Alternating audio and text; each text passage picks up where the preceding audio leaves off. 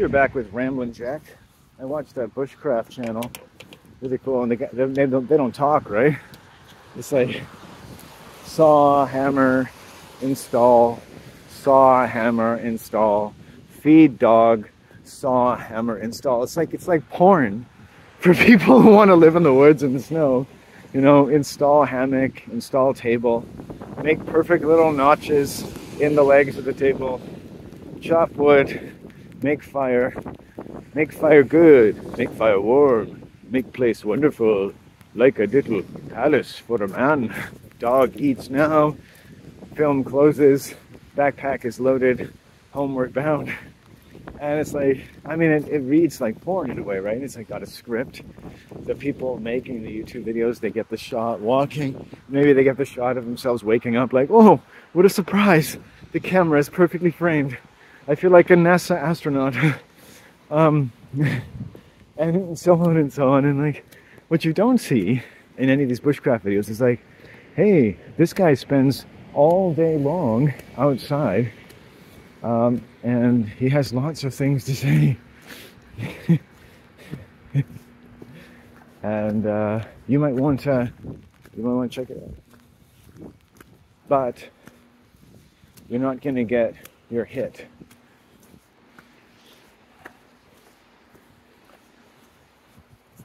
That was a very creepy car that went by. Yeah, some kind of electric thing. You expect it from this road. Some people, they come down this road, and that guy looked like he was right out of the 1950s, and very serious looks on their faces. Like you just want to feel a little out of place as they go by. Like they're police officers. Like, yeah, I'm sorry for being here. Right? My mind instantly goes when I see them, or their energy is, what do I look like? Okay. Because like they scan you pretty good, right? It's like, oh, I'm dirty. I got outdoor clothes and a backpack. I may or may not escape the deduction of homeless person, traveler, itinerant waif, and or someone who doesn't belong here. So, prove it, you know? They should really basically, people to whom the only thing that should be done is to take out my driver's license and show them where I live and to show them a hydro bill. The same thing you do to go get a check at the welfare office, you know? While still sustaining very strong and deprecating feelings and connotations about the fact that you really don't deserve this, you should just go get a job. This is not supposed to be nice. It's not the love office. It's just a welfare office.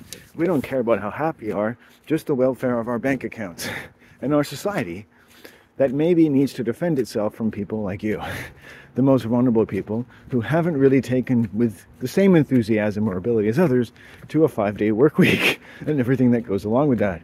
Even though none of us really know what goes along with that, because nobody's telling, because no one sustains an interest or voice in doing so, which in some sense is more suspicious than the fact that your underwear is showing and you have 3 babies on your arm and you need $300 to eat this week, you know, and you're fat and we don't like you. So what are the most important factors here? Right?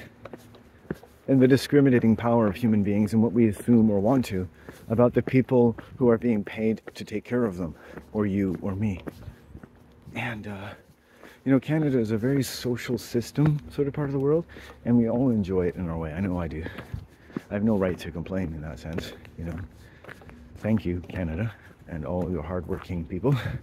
I owe it some respect. I do. Some loyalty. I mean, I wouldn't fight for you, but I wouldn't fight for the other guy.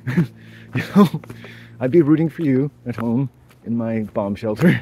Go Canada, like you root for your football teams and all the other representative sex organs that live out the catharsis of a people who are not, for all their employment, ever fully satisfied about what they do in life. And that's not my fault that you need to engage in infantile fixations in sports in order to pay and compensate yourself adequately for how the rest of your life is so adequately appointed.